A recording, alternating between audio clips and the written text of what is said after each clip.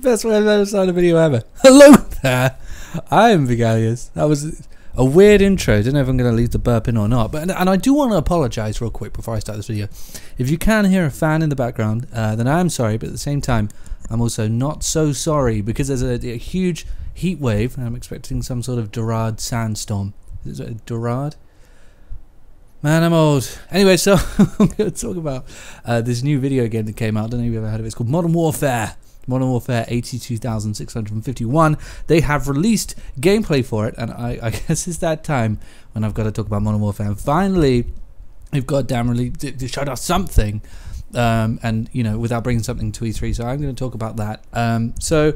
Firstly, I do think that the way that they handled it, I thought was atrocious. I thought the way Activision continuing their thorough endeavor to let you know that they do not know how to market video games, especially with all that shit from last year with Black Ops 4, with all of those meme-ify trailers and weird green screen shit on Breakout. It was weird, man, and no one really bought it. No one liked it, and they just kept pumping them out.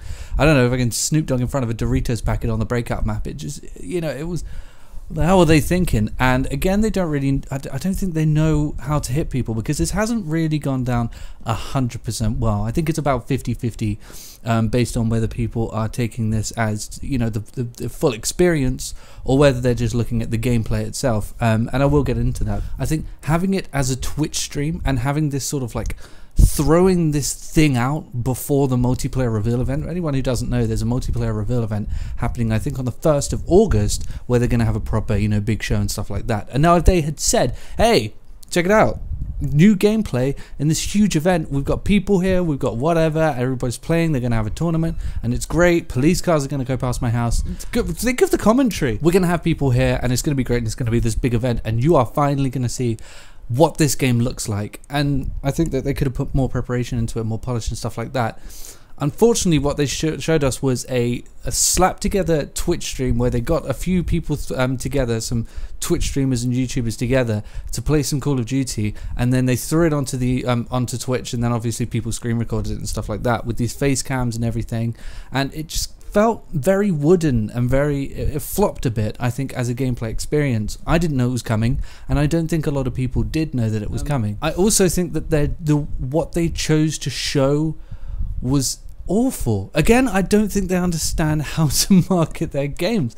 I don't get it. As well as not coming to us with a big multiplayer launch event. And look, I get it. You know, we've become very impatient when it comes to gameplay for Modern Warfare because we didn't get anything at E3. And I know it sounds very petulant for me to say we didn't get anything this year for the 12th or whatever year in a row. Isn't that bad? But it's like telling, you know, it's like saying, Billy, you're not having a 13th birthday this year. You have one every year. You know, there's that expectancy to have gameplay. We've become quite petulant and quite annoying about it. You know, we want gameplay, we want gameplay, we want gameplay. And I see that they wanted to push something through the door, but a 2v2 game mode, you know, this new one that they're showing off, I think was an awful decision. I mean, I get it. It's probably to show off a new direction that they're heading in. I mean, I really hope it isn't, because the reason I play Call of Duty is to get away from this boring generation of gaming, the waiting era of gaming where people just wait for shit to happen, people playing Fortnite for 20 minutes just waiting for anyone to bump into to potentially die and start it again, and then people heading onto Twitch to watch other people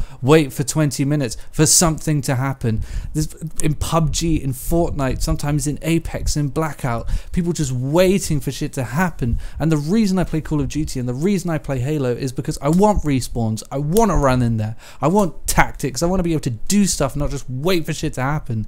So I really don't hope, I hope this isn't the direction that they're heading in, but I think you should take it as an indicator.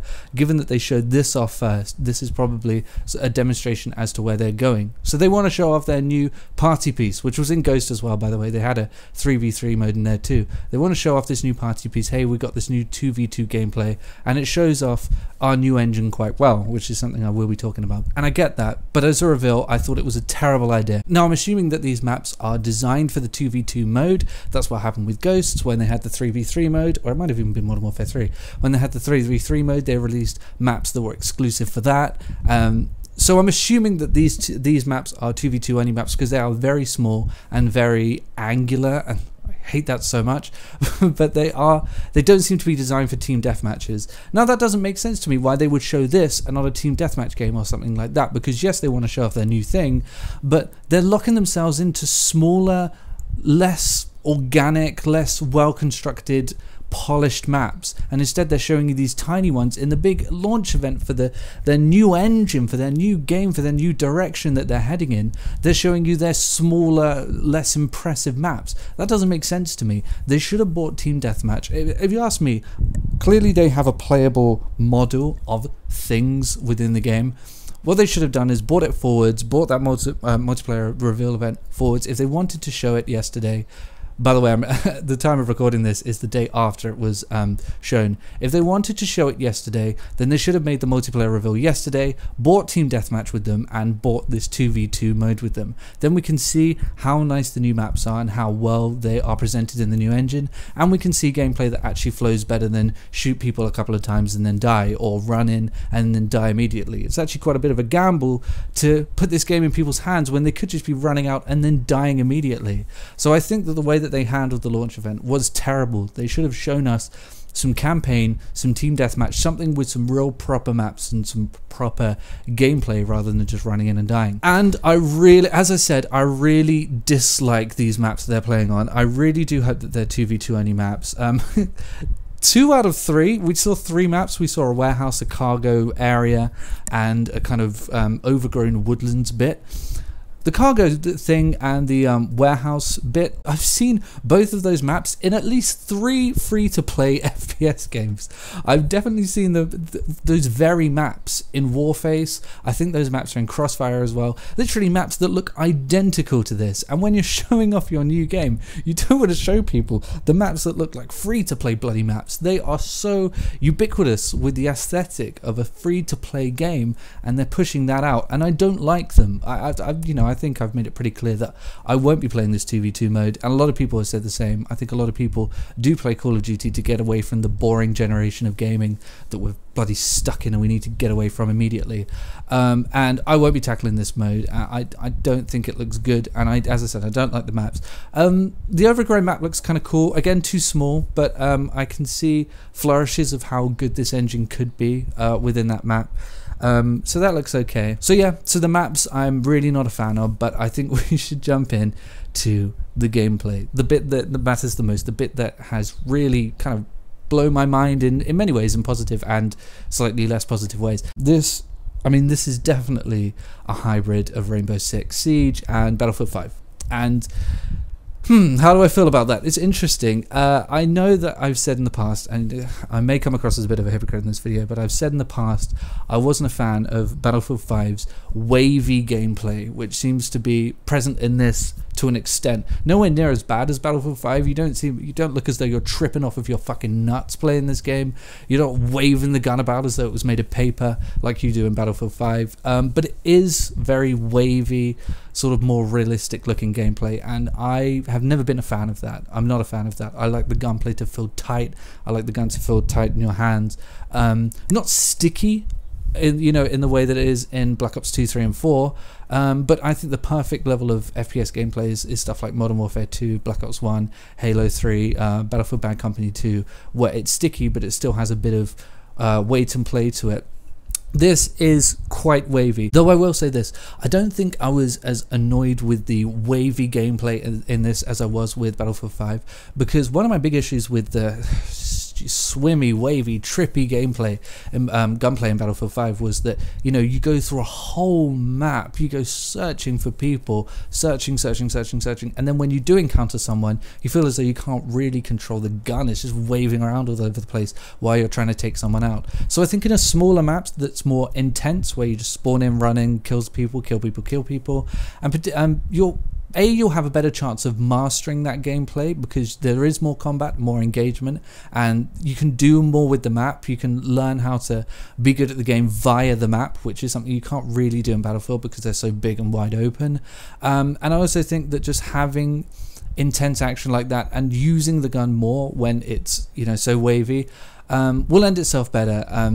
you won't feel as though you've wasted your time looking for someone if it took you, if it didn't take you as long and then you enter into that battle. But as I said, I think it's something that that eventually people will master.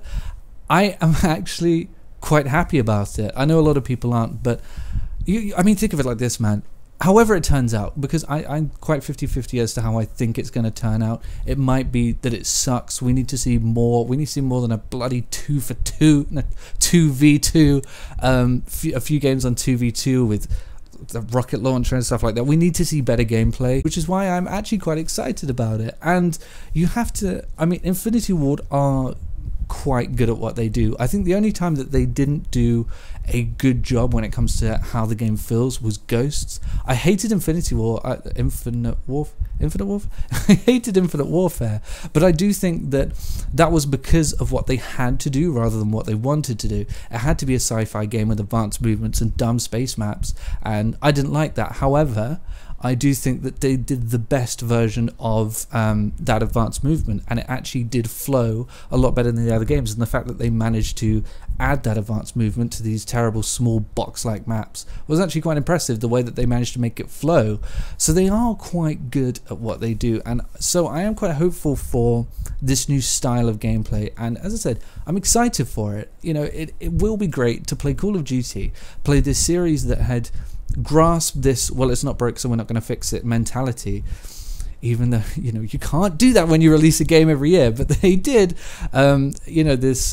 This mentality of, well, it's not broken, we're not going to mess with it. And they're finally doing something different and being able to play that core game, that core principle, and everything that's in the game will probably still be there, except it will actually finally have new gameplay, and it will be set in these close quarters maps, which you don't really get much of these days either.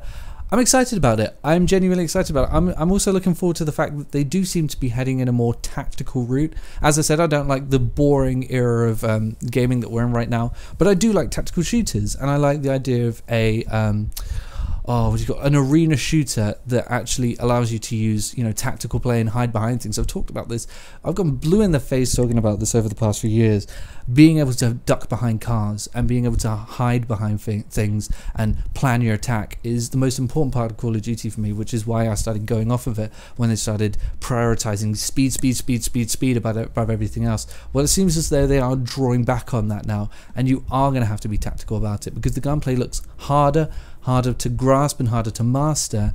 And I'm assuming they're going to put some teamwork things in there too, which I'm very excited about, because I liked the things like having to revive yourself in Black Ops 4, which it seems, I think, has come back.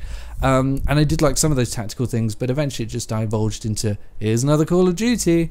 But this does seem different, so I am excited. And plus, it's going to have a campaign, and it's going to be a Modern Warfare campaign. So far, they do have me on side. I still need to see what maps they're going to be showing with Team Deathmatch and stuff like that, the maps that I'll be playing on, and what they're going to be doing with it, and how they're going to be working with things like progression and kill streaks and things like that. I've heard rumors that kill streaks aren't going to come back. I've heard rumors that Battle Royale is going to come back. I've heard rumors from everywhere. I want to know concrete things, and I want to see some campaign gameplay. I think I've said in the past that I'm 90% sure I will be buying this game just to play the campaign, and hopefully the multiplayer will be good too. It'll be great to have a new type of Call of Duty, and maybe then, finally, once they've finally changed the root core mechanics and the animations and the way that you move, maybe then we can start again with Call of Duty and get hyped about it again. And I'd be so happy to do that, because I always want games to succeed, and I always want games to be good. I'm not like one of these YouTubers who thrives off of how bad things are. I talk about how bad things are, but I would rather they weren't that way. And I think a lot of people are that way too, but a lot of people, naming no names, 8 Thoughts, who just thrive on negativity in a very Trump-esque way. And I'm hopeful. I am hopeful. I like the way, in summary, I like the way that the gameplay looks. I think it actually looks pretty cool. I don't like the maps. I don't like the 2v2 thing. I don't want a 2v2 focus. I also don't like the menu, by the way. I prefer a simple menu. It looks nice, but I mean, I don't like faff going on in the background.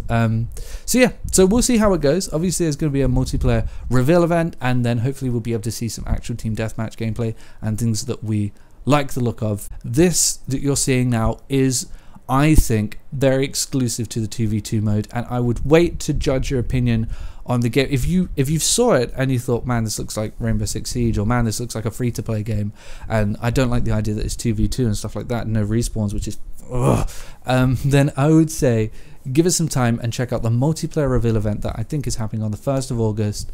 I'm not sure. They're not paying me to say that because Activision is scum. I don't think they pay me to say that either. So yeah, I would say check that out if you are slightly worried about the fact that it doesn't look very polished. I think the polished stuff is going to come within the core game modes that are returning and that they can put more polish and effort into. So let me know what you think in the comments section below, and if I missed anything, do ask questions. I like answering questions. It's cool, and I like it when people compliment my editing, which I've seen a lot of recently. Thank you very much. That's great. That really spurs me on. So I will see everyone later.